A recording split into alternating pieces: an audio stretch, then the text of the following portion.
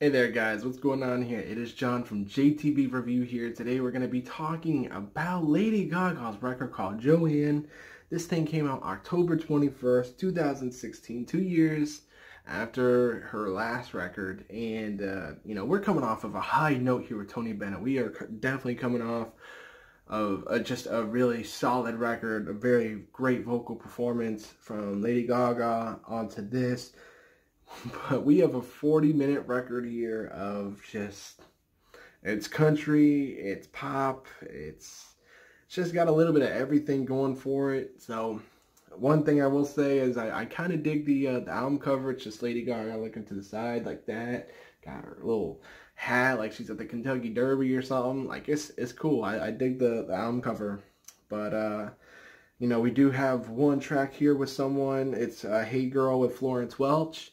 I will have to say there's not a lot of auto-tune on this, which definitely is a plus. And her vocals are a little bit better than her previous solo records, which are also a plus.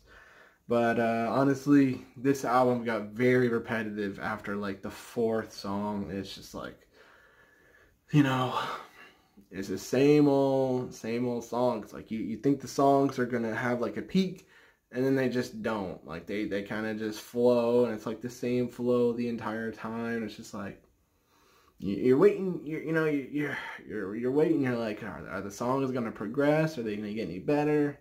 They kind of just stay the same. It's kind of like a chill record, which I'm all for it. But man, I like a peak. I want to hear like the album go like this, go up, and then go down. Oh, my cats are meowing.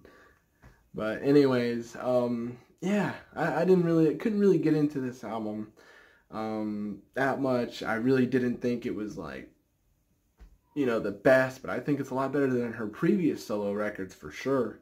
So if I had to rate this, I'd give it like a 5 out of 10. Highlights of this record, I would say Diamond Heart to start out with. I would say Dancing in Circles, Million Reasons, Sinner's Prayer, John Wayne, and Angel Down are really, really cool. And I'd give Florence Welch a shout out with Hey Girl. I thought that was pretty decent too. Like I said, they're all cool songs, but there's just nothing that makes it peak. Like I said, just kind of stays the same. Kind of repetitive, gets a little boring. It'll definitely make you fall asleep, but overall, it's better than art pop for sure. It's a lot better than Born This Way. So yeah, it is what it is. So would I buy it? No, probably not.